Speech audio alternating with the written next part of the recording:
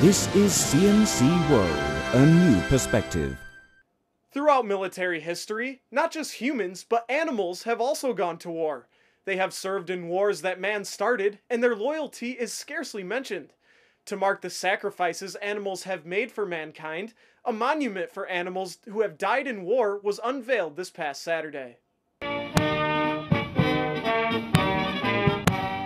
On a chilly November morning in Ottawa, veterans and government officials came together to honor the war sacrifices made by those who couldn't speak for themselves. Laureen Harper, wife of Prime Minister Stephen Harper and a confessed cat lover, was the honorary patron of the Animals in War project. She was joined by members of Parliament and senators in the unveiling of 3 plaques and a sculpture designed to commemorate the work done by animals in war. Second World War veteran Michael Warren said he had developed a personal connection to animals during wartime.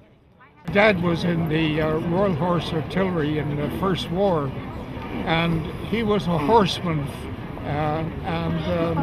he was able to ride 2 horses, a foot on each one, and take small jumps.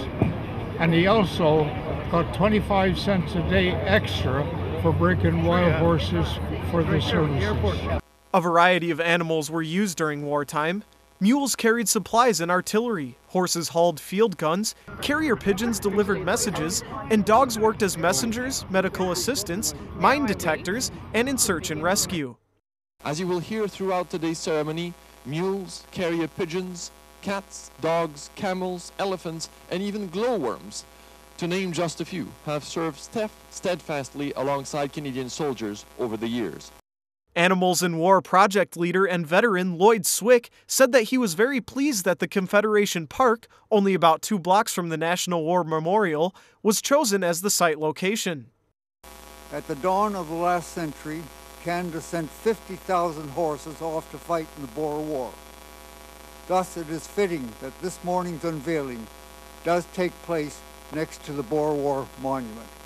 The sculptures feature the work of Canadian artist and sculptor David Clendining and are sponsored by the Harper government.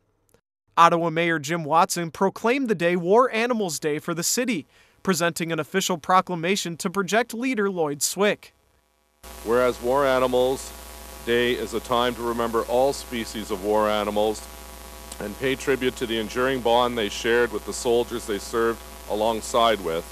Whereas our citizens and visitors to our city are encouraged to learn more about and honor the war animals, their sacrifice, and their invaluable contribution they made to helping shape Canada's military history.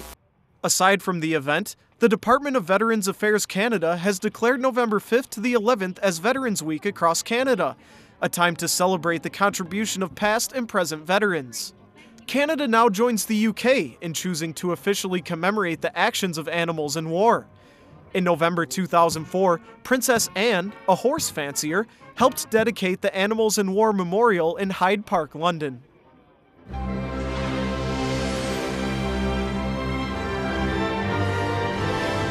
This is CMC World, a new perspective.